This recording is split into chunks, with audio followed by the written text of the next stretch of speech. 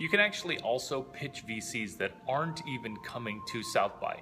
A lot of VCs get embarrassed to come because they're not speaking or they're not getting hosted and they're not being alpha and recognized for the funds that they didn't even fundraise.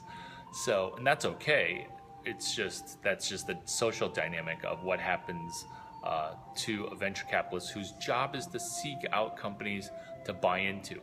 And the ones that they want to meet the most are CS majors who know and can hack and can execute sales and distribution, or growth hacking, which I don't love that phrase, but it's a necessary evil.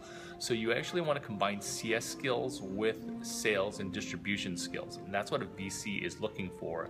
And those are the founders that these VCs that who didn't have the confidence to come, they still want to meet you.